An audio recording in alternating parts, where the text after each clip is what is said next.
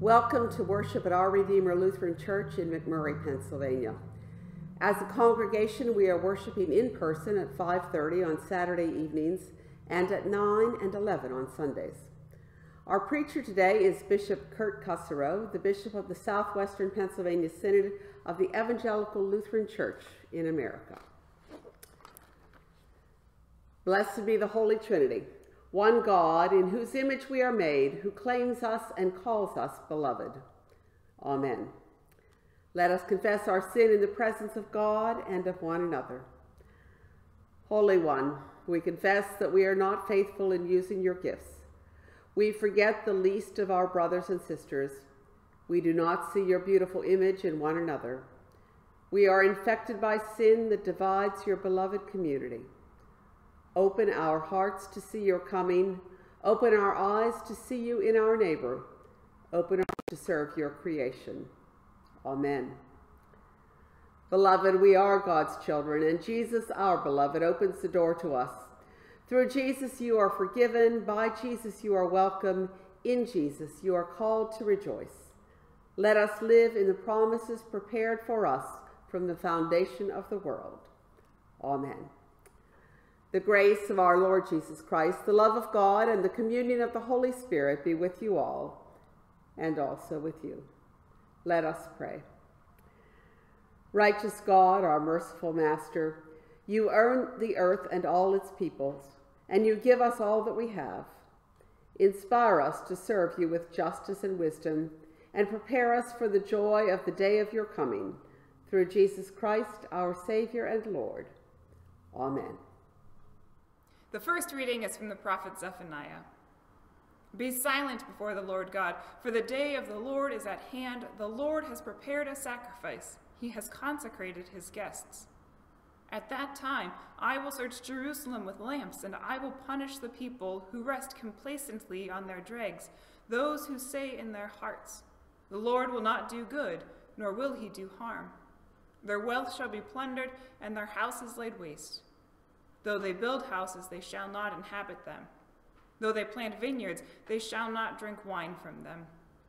The great day of the Lord is near, near and hastening fast. The sound of the day of the Lord is bitter. The warrior cries aloud there.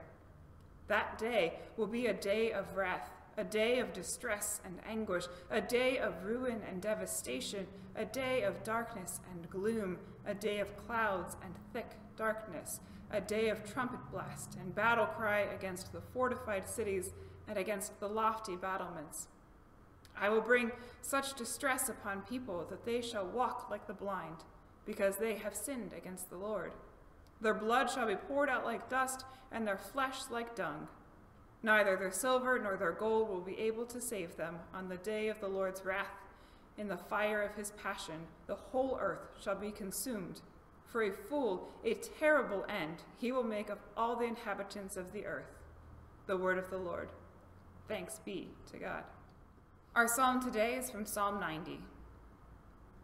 Lord, you have been our refuge from one generation to another.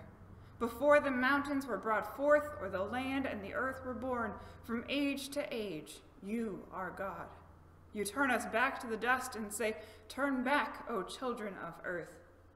For 1,000 years in your sight are like yesterday when it is past, and like a watch in the night. You sweep them away like a dream. They fade away suddenly like the grass. In the morning it is green and flourishes. In the evening it is dried up and withered. For we are consumed by your anger. We are afraid because of your wrath. Our iniquities you have set before you, and our secret sins in the light of your countenance. When you are angry, all our days are gone. We bring our years to an end like a sigh. The span of our life is 70 years, perhaps in strength even 80. Yet the sum of them is but labor and sorrow, for they pass away quickly, and we are gone.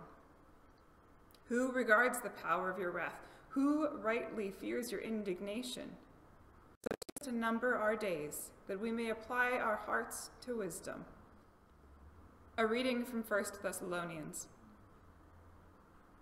Now concerning the times and the seasons, brothers and sisters, You do not need to have anything written to you, for you yourselves know very well that the day of the Lord will come like a thief in the night. When they say, 'There's peace and security,' then sudden destruction will come upon them as labor pains come upon a pregnant woman, and there will be no escape. But you, beloved, are not in darkness, for that day to surprise you like a thief. For you are all children of light and children of the day. We are not of the night or of darkness. So then, let us not fall asleep as others do, but let us keep awake and be sober. For those who sleep, sleep at night, and those who are drunk, get drunk at night. But since we belong to the day, let us be sober, and put on the breastplate of faith and love, and for a helmet the hope of salvation. For God has destined us not for wrath, but for obtaining salvation through our Lord Jesus Christ, who died for us, so that whether we are awake or asleep, we may live with him. Therefore, encourage one another and build up each other, as indeed you are doing." The word of the Lord. Thanks be to God. The Holy Gospel according to St. Matthew, the 25th chapter. Glory to you, O Lord. Jesus said, "For it is as if a man going on a journey summoned his slaves and entrusted his property to them. To one he gave 5 talents, to another 2, to another 1, to each according to his ability. Then he went away. The one who had received the 5 talents went off at once and traded with them, and made 5 more talents. In the same way, the one who had the 2 talents made 2 more talents. But the one who had received the 1 talent went off and dug a hole in the ground and hid his master's money. After a long time, the master of those slaves came and settled accounts with them. Then the one who had received the 5 talents came forward, bringing 5 more talents, saying, 'Master, you handed over to me 5 talents. See, I have made 5 talents more.' His master said to him, 'Well done, good and trustworthy slave. You have been trustworthy in a few things. I will put you in charge of many things. Enter into the joy of your master.' And the one with 2 talents also came forward, saying, 'Master, you handed over to me 2 talents. See, I have made 2 more talents.' His master said to him, 'Well done, good and trustworthy slave. You have been trustworthy in a few things. I will put you in charge of many things. Enter into the joy of your master.' Then the one who had received the 1 talent also came forward, saying, 'Master, I knew that you were a harsh man, reaping where you did not sow, and gathering where you did not scatter seed. So I was afraid, and I went and hid your talent in the ground. Here, you have what is yours.' But his master replied, 'You wicked and lazy slave. You knew, did you, that I reap where I did not sow, and gather where I did not scatter? Then you ought to have invested my money with the bankers, and on my return I would have received what was my own with interest. So, take the talent from him, and give it to the one with the 10 talents. For to all those who have, more will be given, and they will have an abundance. But from those who have nothing, even what they have will be taken away. As for this worthless slave, throw him out into the outer darkness, where there will be weeping and gnashing of teeth.'" The Gospel of the Lord. Praise to you, O Christ.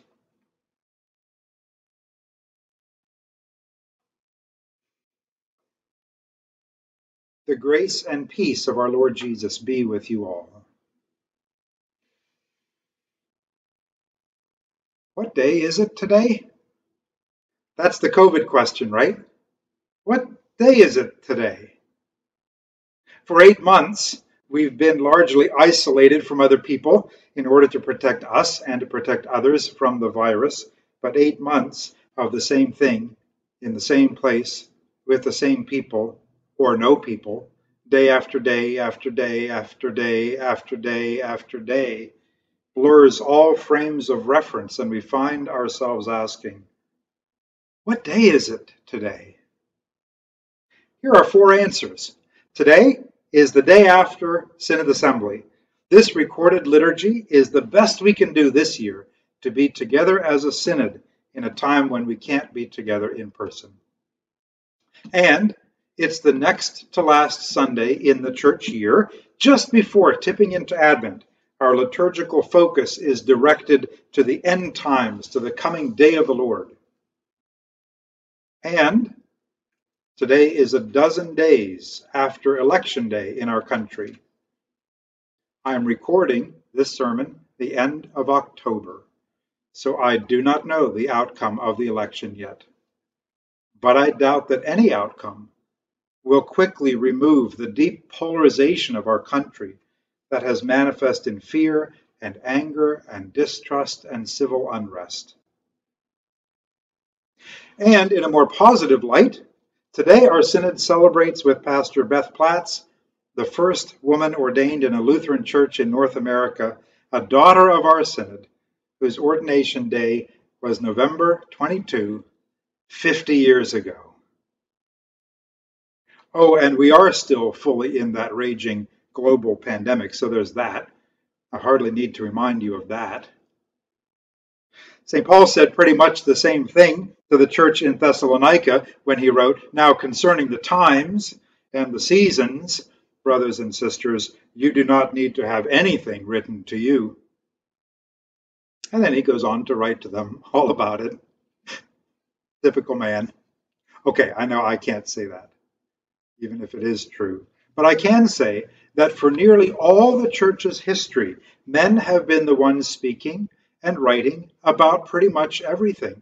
But now, over the last 50 years, our local Lutheran expression of the church increasingly has been blessed and refreshed to hear the voices of women serving in the office of pastor. St. Paul urges the Thessalonians in their challenging days to encourage one another and build up each other. The holy work of encouragement is more likely to build up the whole church when it includes the voices of the whole church. For 50 years now, our church has included the voices of women preaching and teaching and celebrating the sacraments and hearing confession and absolving and providing pastoral care and doing theology and writing biblical commentary and telling us about Jesus. How is our synod reflecting that reality? By my count, of the 100 pastors under call on our synod's roster, 42 are women. So that's what day it is today. It's a day of synod celebration, along with a day of liturgical anticipation and a day of civil tumult, and yet one more day isolated from others because of a highly contagious virus. What word of the Lord speaks to us on a day such as this? We believe and confess that in every situation we hear God's word as one word, both as the law that convicts us and as the gospel that frees us. Today, I hear the word of the Lord in this clear declaration from 1 Thessalonians 5. But you, beloved, are not in darkness. You are children of the day. Children of the day, St. Paul writes. That's a declaration, a claim. It's not an invitation or a demand. It's just stated as a self-evident fact. Almost as though saying it creates the very thing it names, like when the Word of God brought forth the first works of creation just by naming them. Light, water, land, living things, people. You are, the word of the Lord declares to us through St. Paul's letter, you are children of the day.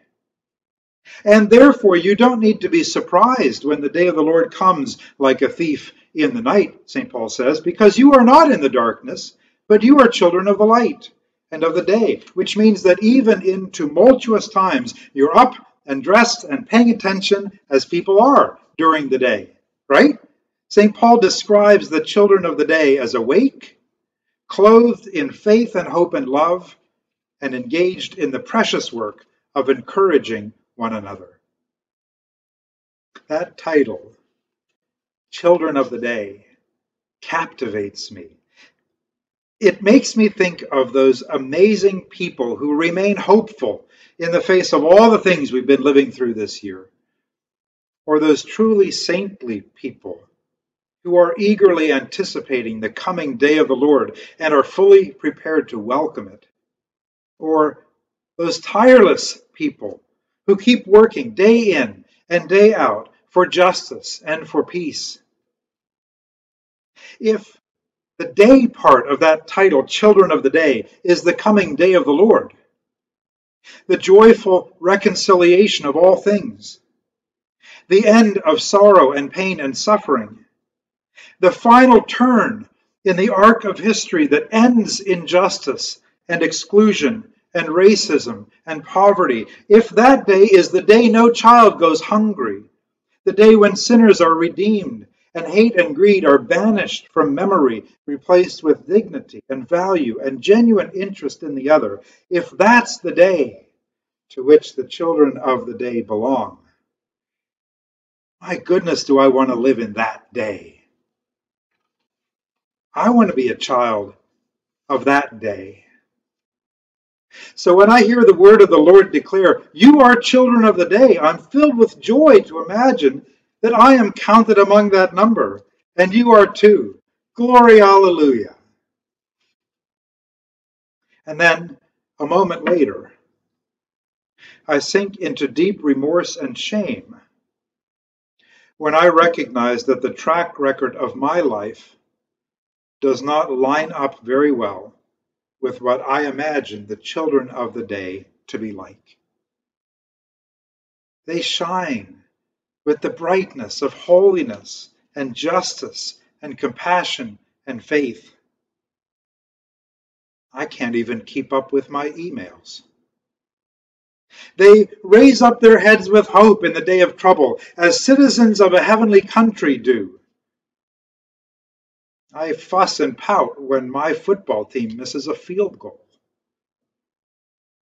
The word of the Lord works this way in my life. It reveals that even my very best intentions and efforts to repair the world around me are not enough to end racism or hunger. The same glorious gospel vision of the day of the Lord and its children that thrills my heart also does this work of the law within me. It reveals how fully immersed I am in the systems of injustice and violence that cause people to suffer, systems that take away life rather than give it. And this honest assessment then drives me to Christ as my only hope and salvation. And there in Christ, I find a more blessed immersion, and immersion in the waters of holy baptism, where I was joined to the death of Christ Jesus just as you were, so that I may be raised with him just as you will be. And because we are joined to Christ, we are joined to each other and numbered among the children of the day, not by virtue of our effort, but by the declaration of God's own purpose, who will have all things redeemed and whose word creates the thing it calls for. You are children of the day, the word of God declares to us, and it is so. This is our story. It's the story of the whole church. This story gives us hope in the most challenging times we face, and encourage us then to give ourselves to others in the challenges they face, because we believe that the day of the Lord that is coming will include them as fully as it includes us. We are children of the day because the word of God has declared us to be so. The day of the Lord will come because that is God's work. And it will come suddenly as a surprise to many, just as the scriptures say. But its coming is not a surprise to you. You can see that day coming already, even now, even in a time of national tumult, even during a pandemic. And you can live already in that coming day and rejoice in every moment in the life of the church and the world around us that moves toward the wider inclusion of all people, that moves toward justice, toward peace, toward life. As children of the day, this is your story. You know it. You trust it. You live it. Thanks be to God. Amen.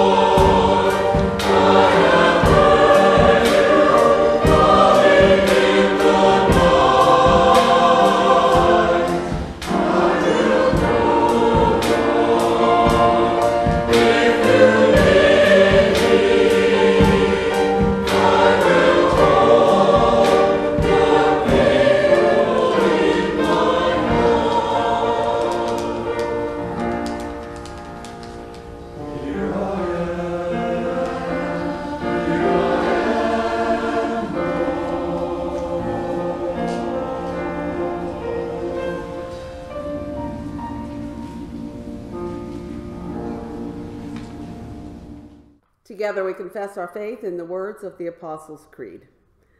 I believe in God, the Father Almighty, creator of heaven and earth. I believe in Jesus Christ, God's only Son, our Lord, who was conceived by the Holy Spirit, born of the Virgin Mary, suffered under Pontius Pilate, was crucified, died, and was buried. He descended to the dead. On the third day he rose again. He ascended into heaven. He is seated at the right hand of the Father, and he will come to judge the living and the dead. I believe in the Holy Spirit, the Holy Catholic Church, the communion of saints, the forgiveness of sins, the resurrection of the body, and the life everlasting. Amen. Our prayer response today is, Lord, in your mercy, hear our prayer. Let us pray. Longing for Christ's reign to come among us, we pray for the outpouring of God's power on the church, the world, and all in need. Lord of the church, ignite your people with the passion of your love. By the fire of your Holy Spirit, unify us across ministries, congregations, and denominations, and refine us to participate in your activity throughout the world. Lord, in your mercy, hear our prayer. Lord of the nations, sound forth your justice in the ears of all leaders. Increase concern for those who are most vulnerable, especially as international leaders forge trade agreements and cooperate to end human rights abuses. Lord, in your mercy, hear our prayer. Lord of the stranger, stir up holy restlessness in us to extend love to those at the margins. Release our desire for control and open us to learn from the perspectives of others. Lord, in your mercy, hear our prayer. Holy God, we pray for all who are ill and in need of healing, especially Barb, Ray, Heidi, Laura, Bob, Jack, Karen, Tina, Dave, Mary Helen, Anusha, Susan, Chuck, Chris, Dorothy, Judy, Janet, Amy, Tom, Larry, Trudy, and those we name in our hearts. Assure them of your healing presence. Lord, in your mercy, hear our prayer. Receive our prayers in the name of Jesus Christ, our Savior, until that day when you gather all creation around your throne, where you will reign forever and ever. Amen. Lord, remember us in your kingdom and teach us to pray. Our Father, who art in heaven, hallowed be thy name. Thy kingdom come, thy will be done, on earth as it is in heaven. Give us this day our daily bread, and forgive us our trespasses, as we forgive those who trespass against us. And lead us not into temptation, but deliver us from evil. For thine is the kingdom, and the power, and the glory, forever and ever. Amen. The Lord bless you and keep you. The Lord's face shine on you with grace and mercy. The Lord look upon you with favor and give you peace. Amen.